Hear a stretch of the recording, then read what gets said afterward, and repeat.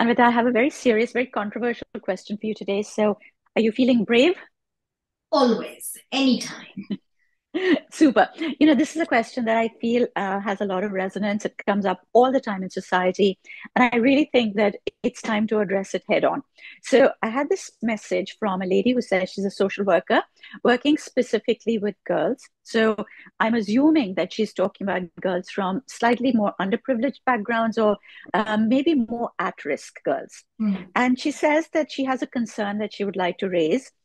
Do the clothes that you wear affect a woman's sensuous thought process? If the clothes are really fitted or short, do those clothes make the girls feel more sensual? And she says, don't get wrong, I'm just concerned with the women who are living in this kind of situation. So again, I'm assuming that she means girls who may not necessarily have the privilege of protection because of their Hmm. situation. Maybe they're more at risk.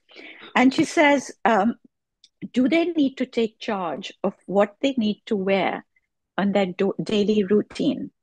Now, I just want to say that this is a question that really made me stop to think for a couple of reasons.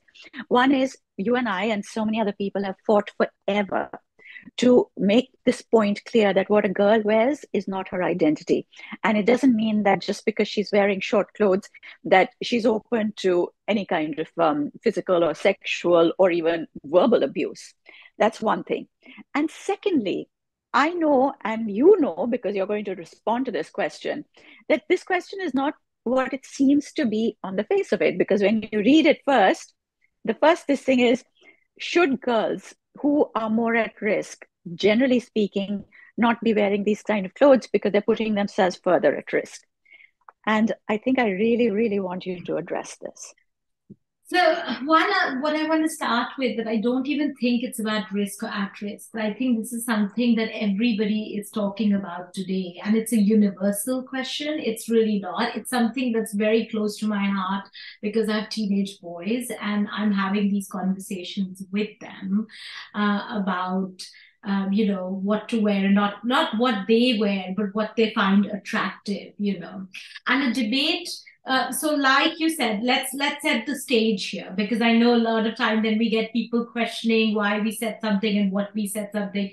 So this, what we're setting here is that the safety of a woman is not in question here. We have fought really hard to say that just because a woman's wearing a certain kind of clothing doesn't mean she's open to sexual harassment and sexual violence. We have said that women can be naked and they have the right that nobody touches them. So the safety of a woman cannot be measured by the length of her skirt. So that's established. It's also established as choice. We have fought hard that women should be able to choose what they wear, and she shouldn't be prescribed what they wear. So we're not even like, so we're keeping choice and safety. That's a given. We're going beyond choice and safety here. Um, and we're talking about fashion, we're talking about a sense of dressing, we're talking about what we like and dislike, and that's the route we're going to take today. That's what we're going to talk And today. the connection of sensuality or sexuality to fashion. Absolutely. And like you say that clothes, a lot of times you talk about, get ready, the foreplay, do the shringar, as you call it, and everything. So obviously there's a correlation between how we feel about ourselves based on fashion and clothing that we wear. That's why there are fashion industries and everything. So But yeah, I sorry, just to interrupt you here, that's exactly what I was getting at because, when I put on a particular outfit, it makes me feel good. If it makes me feel good, it makes me feel more sensuous. And I thought about this when I read this question because I thought if it makes me feel more sensuous, it probably has the same impact on everybody. But I have reached this stage, I'm now 60 after years of understanding. I understand what I feel. Is it a problem with younger girls or so younger I people? think yeah. So I think my discussion came from the idea of where are we deciding what's sensuous, right? And how do we do it? So you're saying it's taken you years to come to this point to understand. So, teenagers, young adults don't have the luxury of the time. It's something that's happening currently for them. So, how have they come to the process of decision making that these clothings make us feel sexy? And of course, over experience, the internal voice will come. However, what they're doing right now is going with what's prescribed to them. What is media saying? What is visualized as attractive, and what is seen as attractive? And the problem today is that the only thing that visually is being gifted to them as attractiveness is short, tight clothes, revealing clothes. Let's put it that way. Now, they're not necessarily something they feel comfortable in. It's not an inner voice that's saying, "Oh, I feel so great in this," right? So this is something that is being given to them. It's not theirs. And that's where I think the problem is. As soon as it's theirs, I think it's all fine. It's great if that's what they choose. But I would wish that we would give them more choices. We would give them more choices to decide from. But unfortunately, I think the choice set today is very limited for young people. I think that you've hit the nail on the head. It is literally what we've been told looks sexy, rather than you thinking for yourself and saying, Exactly. actually, I feel good in this. And there is literally just the one option, isn't there? Yeah, and there is one. And today I was doing some work, and a lot of people were talking about the male gaze, and they were all talking about this idea that I don't know if I feel good about myself because I like it, or the male gaze looks at me in a certain way, and that's why I need to wear something, right? When people say, "Oh, you look so good in this," right? Then you feel like, "Oh, I need to wear more of this." But it needn't mean that you feel comfortable in what you wear. Are you like confident in what you're wearing? Are you feeling good about what you're wearing? Does it make you feel sexy? Like, it might arouse the other person. The other person might love it, but are you getting aroused, or are you getting, are you feeling sexual or sensual wearing what you're wearing? Or are you completely like, "Oh my God, like, when can I get home and get out of this? Or where can I get some layers on? Or can I wear some jackets?" And that's the question I think they should be asking. Is this, whatever they wear, is it making them feel sexual? Like, if is it making them feel sensuous, in some ways? Not And I the guess, other, not the other, themselves. Is and it the, making? the problem is that this is the same message that's going out to the boys, isn't it?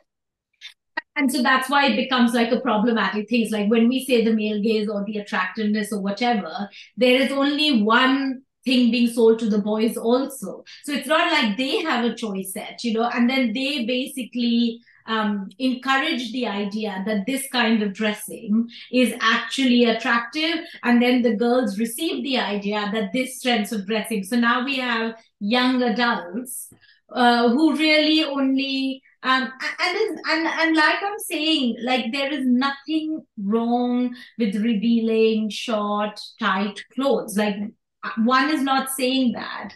One is saying that we've spoken about it, like when we did an episode on fantasies, and the other person had said, "What are you wearing?" And both of us had turned around and said, "We're wearing saris because that's what makes us feel sexy."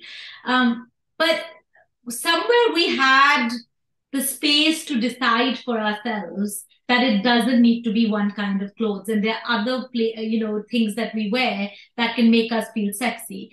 That I really feel is missing right now for a lot of us. It is about the feeling, about feeling sensuous, and feeling good about yourself. And that could be, for us, it's a sari. For somebody else, it might be a full gown. For somebody else, it might be a burqa. It is about that feeling, which is really important. And once you have that feeling, your confidence, your aura will give that message, that I feel good, I feel beautiful today, I feel sexy today, and that message will go. Strangely enough, I had a chat with Roshni about this. And for anybody listening in, Roshni is on Instagram on Rosh93. She's an absolutely amazing woman who is out there to make people understand body positivity. And it's really interesting because when I said this to her, she's very much about body positivity. She gets trolled heavily for the fact that, she will wear something that shows off more of her body deliberately. And people will say, you don't have the right figure for it. You shouldn't be wearing this, and so on. And her point is that she has to feel empowered in her own body to feel good about herself. And when I talked to her about it, her first reaction, of course, was, but it is about self empowerment. I have to feel sexy about myself. And then we talked this through. And like she said, that when she did not feel good about herself, whether she was covering herself up from head to foot or she was in the skimpiest clothes, it never felt good. And when you don't feel good about yourself, you feel insecure. And when you feel insecure, you become a target for other people a lot more. You're so much easier to control or manipulate. But Absolutely. the moment you find your inner comfort point, you could end up wearing almost anything. And even if somebody is trying to be inappropriate, you have that inner empowerment to say, hey, cut it out. Absolutely. And so, really, the short clothes is not the problem. The pressure that that's the only way to look sexy or attractive is the problem. And as long as we're comfortable in whatever we're wearing, and as long as we feel sexy in whatever we're wearing, it's all okay. Amrita, I just want to interrupt over here one moment and say that, how do we, let's say, for instance, now we're responding directly to this social worker with limited time, limited means. How does she get this message across? Do you think that she can to the young girls? So I think the main thing is that when we start thinking about clothes, I think what we need to start asking is, how is this making us feel? We ask questions around, how do I look, what do I look like? We haven't even touched on body image right now, and how much conscious girls can get about their body more and more, that there are more revealing clothes, just adds a lot of pressure. But the main question we need to start asking is, how are we feeling and what are we feeling, and also that it really impacts our decision making. We need to start reflecting on our decision making around relationships and being sexual, not sexual, whatever, because once we are entering this world, these are influences that make our decisions. So we should start having conversations, we should thinking about it, just so that it doesn't take us by surprise, like we're suddenly like, oh, like this is happening. What do I think about it? Do I like it? Do I not like it? What is it? So we should, have those conversations with young people.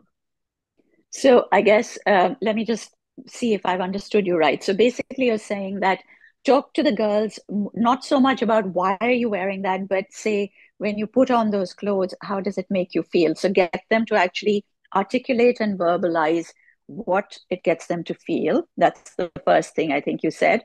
And the second thing you said is that to start becoming aware of what kind of excitement or what sexuality means to you. Like, is it a touch on the hand? Is this, like, do you visualize yourself being kissed but nothing further than that? So becoming actually more aware of that. Yes, is that what you were saying? Yeah, so what we would do with young people is we would do a visualization. So some people would say, I just want to feel sexy and be sexy, but I'm not interested in doing anything, right? But I love this feeling. I love this feeling of feeling sexy, and that's great. Some would say, I feel sexy, but I would like experimenting or not, and then that experimenting could look very different things. But what we would encourage young people to do is close their eyes and think what extent feels comfortable, and at what point do they suddenly feel like, no, this makes me uncomfortable, I don't want to do this. And they would do it with like a green light and a red light, and they would switch it. So it's a great exercise to do for young people, is to visualize what feels comfortable. And for some people, even somebody touching their hand would be like, I don't like this. And for some people, penetrative sex will look amazing. but it's such an individual decision. But this exercise young people must do to understand for them what are their limits and what makes them comfortable. We've come full circle. We need the sex ed, and we need to understand that sex ed is about emotions. It's in your head and how you're thinking, not just about the two parts of the body that fit together. Keeping all this in mind that, it's people across the board, it's everybody out there, whether you're the parent, you're the teacher, you're the social worker, the first thing to do is not to actually be horrified at what somebody's wearing. Ask them, number one, what it makes them feel like. Does it make them feel good? Does it make them feel comfortable? What is the clothes actually doing to them personally, individually? Does it make them feel good? And the other is that if they had a choice of wearing something else, what would that other thing be? Give them the chance to explore their sexuality, because that you can't shut down. You cannot shut down somebody's sexual or sensuous growth. That's going to be right. So the thing to do is to encourage them to find options. So yeah, the second more important thing is ask them to explore options of what else might make them feel sexy from within. Because as we've always said, your empowerment, your sexiness, your seduction comes from within. If you're wearing something really tight and short and feeling super uncomfortable and miserable, you're not going to be sexy. You're not going to look sexy. You're not going to feel sexy, and you're not going to end up feeling good about yourself. And so what I just want to add is, as we're wrapping up, is that if this video has felt, oh my God, where are they all going with this topic? That is it, what it looks like. And it might seem like I wish Seema and I had hours to do a workshop on this, and we don't. So it's, doing it in 15 minutes. But that's the thing, what looks like a very superficial, one group will say we have fought for women to wear what they want to wear, and one group would say but women's safety is in question and appropriateness of clothes is there. It's not as simple as those two things. There are layers of what is being sold to us, what messages is coming to us. Do we have a choice set? Do we not have a choice set? Gender, patriarchy, like so many layers, decision making, so many things come into this. So do bear with us as you listen to this and try to unpick it, because it is a complicated topic and we're trying to do our best to bring in as many issues into it. But I think the pressure that it only has to be one kind of clothing is what leaves me uncomfortable with the whole idea. Do you know what? I really hope that everybody listening has found this useful to some level, even if it's one point that you take away from here. I think we're trying very hard to say that empowerment is a state of mind. And it's not the short clothes, but understanding how they make you feel. Whether they're being forced on you because that's what the magazines are showing us, or whether it's something that's coming from within. So I hope that you take this away and in the way that it's meant to be.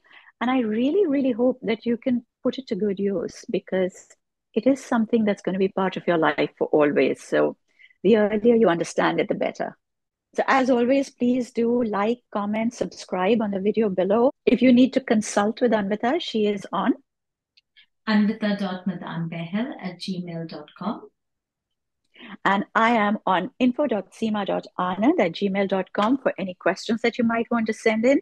They will, of course, all be down there in the captions, so you don't have to worry if you didn't catch that.